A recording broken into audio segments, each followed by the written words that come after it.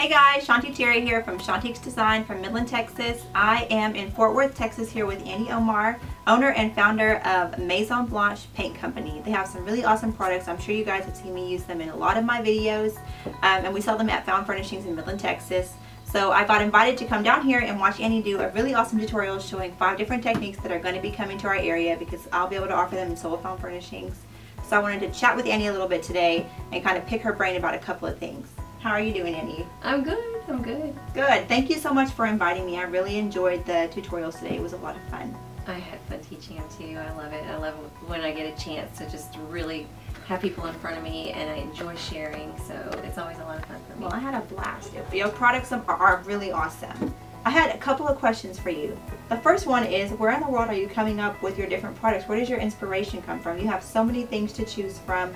The embellish, the boucle that looks like fabric. You've got lissage that mimics wood texture, everything. Where does that, how are you drawing your inspiration? I lay in bed at night and my brain just works that way.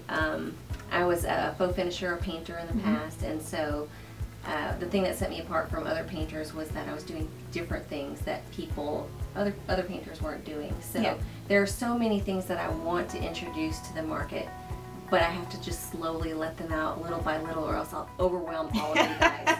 But I'm constantly not just trying to stay on trend, but to influence the trends, if you will. Right, and stay out ahead of something too that will become a... And we have people that copy our products all the time, and I love that because that means that we're headed in the right direction. Yeah, we're you doing guys something are right. definitely trendsetters.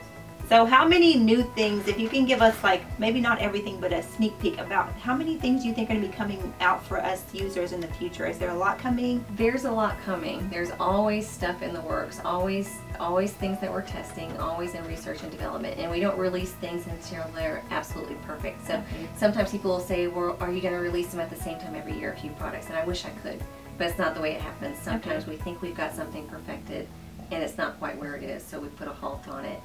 But we do have a lot of things that are sitting on the shelves just waiting to be released because I don't want to overwhelm people. And I've got a couple of them right here.